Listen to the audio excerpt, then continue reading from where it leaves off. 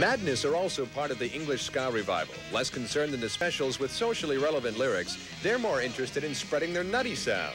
They made their first appearance in Toronto a couple of weeks ago at a promotional session at the Pickering Mall, where we found out that Madness' version of the A Train was the latest craze.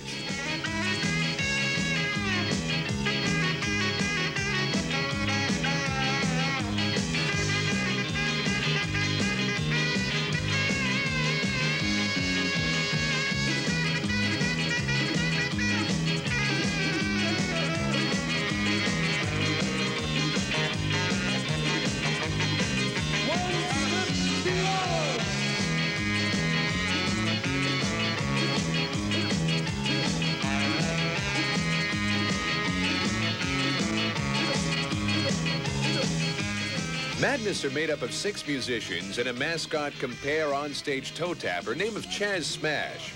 They owe their start to the Specials. Their first single, The Prince, was released on the Specials' independent record label, Two Tone.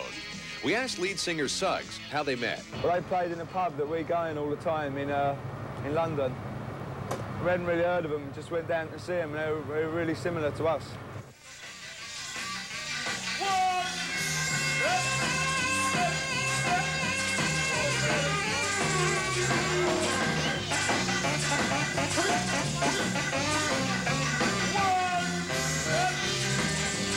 Toronto audiences have a reputation for being reserved, and the Madness show at the Nickelodeon could have been a very cold affair, especially when you consider almost half the audience was made up of normally cool media types.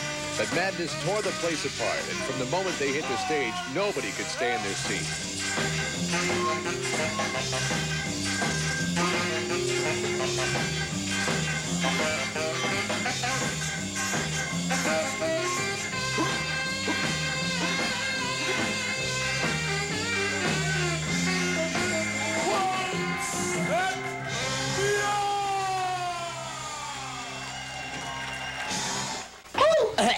Test.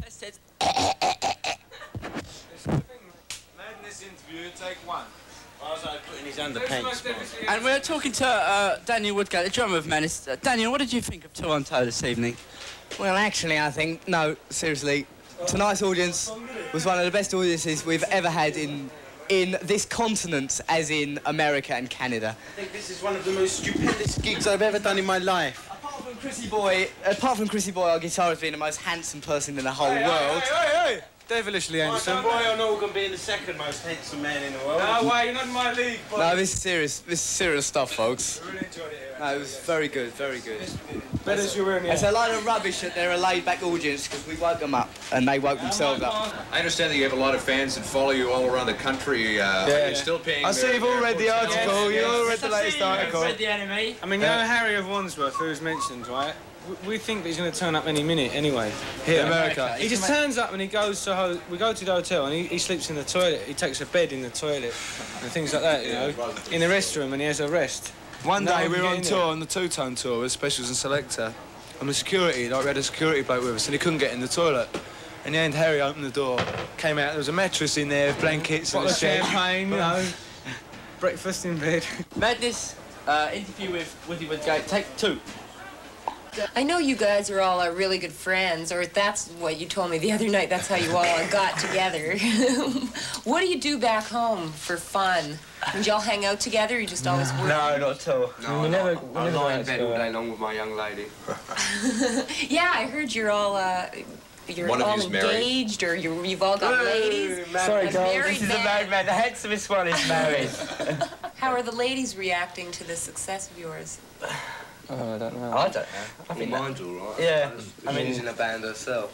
Which band is that? Modettes. All-female band in Britain. Do you become actively involved in her career? Do you give her any... being a drummer, do you help her out at all? Well, me? I mean, yeah. Well, no, I help a drummer out more than anything. I mean, you know, we get them to play with us and lend them amps and things, and you know. But it's bad for me. Every time I get off the road with Madness, I go on the road with the Modettes because I want to see my young lady. Yeah, so he's constantly on the road, so... What kind of background did you all come from? Did you all go to the same school, or did you spend a lot of time at school, or how did you get into the music thing? Some of us went to the same schools, but I'll say sort of working class. We all come from a sort of working class background, you know. Do we? I don't. He doesn't, the rest of us do. Sorry. Well, how do the folks react to all this? I think how they're your really- friends, relatives? I think all the families are really pretty proud. I mean, I think they don't realise what I think they think a group's a joke until you get on telly, and then when you go on telly, they know it's quite serious.